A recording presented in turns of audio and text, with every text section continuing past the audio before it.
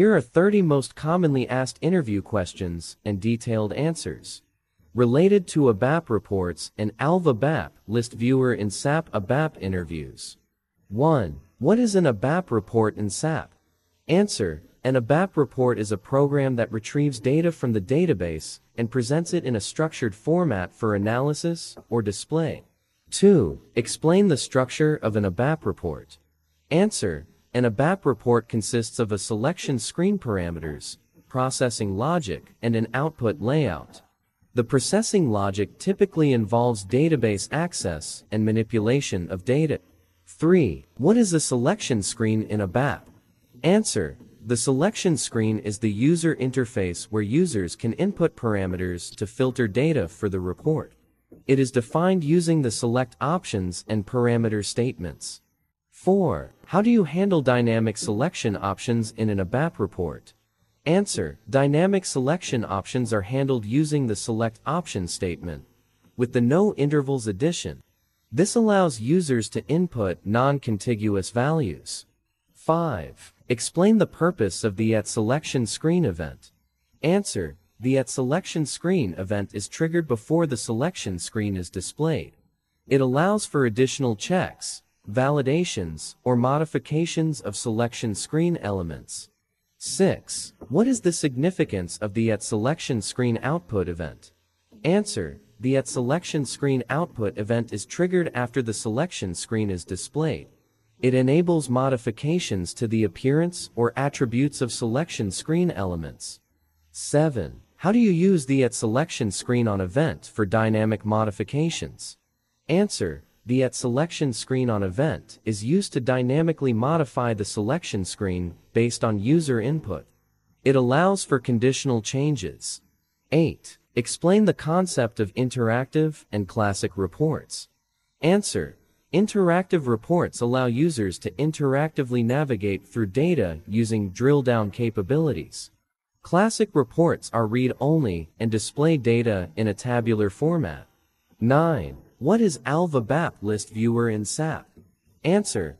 ALV is a set of standard functions in SAP that allow developers to display data in a tabular format with enhanced features like sorting, filtering, and formatting. 10. How do you implement ALV in an ABAP report? Answer. ALV can be implemented using function modules like reuse ALV grid display or classes like CLG ALV grid. These provide ready-made tools for displaying ALV grids. 11. What is the purpose of the ALV object model in ABAP? Answer. The ALV object model provides a structured approach for developers to interact with ALV grids programmatically. It includes classes like CL-SOVTable for enhanced control. 12. Explain the difference between field catalog and output table in ALV. Answer. The field catalog defines the structure and attributes of the columns in the ALV grid, while the output table contains the actual data to be displayed. 13. How do you handle events in ALV grid display? Answer. Events in ALV grids can be handled using the event handling framework. Common events include double-click, top of page, and end of page. 14. What is the purpose of hotspot and how is it implemented in ALV? Answer. A hotspot in ALV is an area that triggers an event when clicked. It can be implemented using the hotspot attribute in the field catalog. 15. Explain the concept of ALV Grid Toolbar and how to customize it. Answer. The ALV Grid Toolbar provides additional functionalities. It can be customized using the toolbar parameter in the ALV function modules or methods. 16. What is the significance of the reuse ALV events function module in ALV programming? Answer. Reuse ALV events is used to define and handle user actions or events in ALV grids. It enables the definition of event IDs and corresponding event handlers. 17. How can you implement page headers and page footers in ALV grid? Answer. Page headers and footers in ALV can be implemented using the top of page and end of page events. These events allow for custom headers and footers. 18. Explain the use of ALV grid display with hierarchical data. Answer. ALV grids can display hierarchical data using the reuse ALV HereSec list display function module. It allows for the presentation of data in a tree-like structure. 19. How do you enable sorting in ALV grid display? Answer. Sorting in ALV grids can be enabled by setting the sort parameter in the field catalog, or using the SCT table for first display method in ALV classes. 20. What is the purpose of ALV grid display layouts, and how are they managed? Answer. Layouts in ALV control the appearance and arrangement of the grid. They can be managed using the layout parameter in the ALV function modules or methods. 21. Explain the use of ALV grid display with field catalog merge. Answer. Field catalog merge allows the dynamic adjustment of the ALV grid's field catalog during runtime. It can be achieved using the reuse ALV field catalog merge function module. 22. How do you handle ALV grid display with multiple hierarchies? Answer. ALV grids can display multiple hierarchies using the reuse ALV field catalog merge function module. It allows for the creation of field catalogs for different hierarchy levels.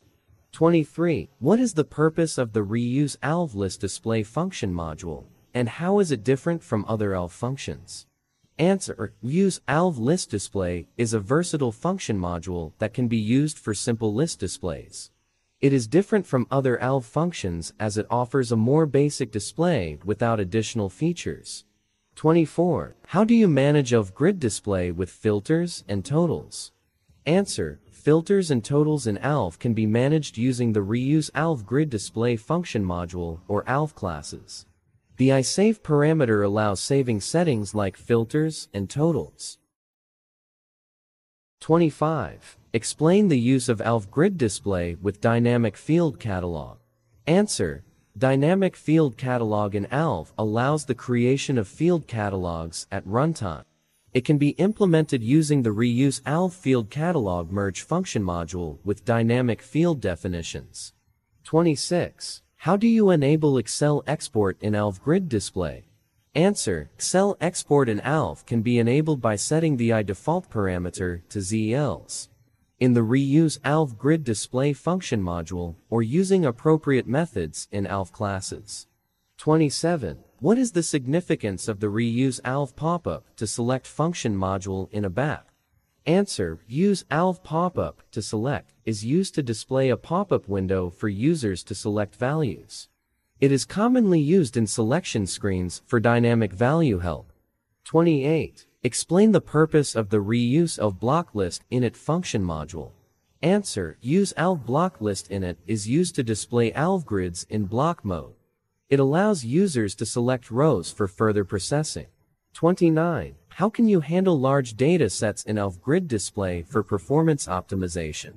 Answer. For large data sets, ALV can be optimized by using server-side processing, paging, and optimizing the field catalog. It ensures better performance and responsiveness. 30. What are the considerations for ALV grid display with SAP HANA optimization?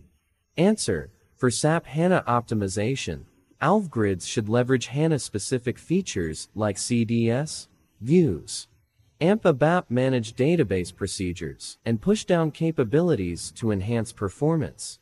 These questions and answers provide insights into the key concepts of ABAP reports and ALV ABAP list viewer programming, covering various aspects such as selection screens, ALV grids, events, layouts, and performance optimization.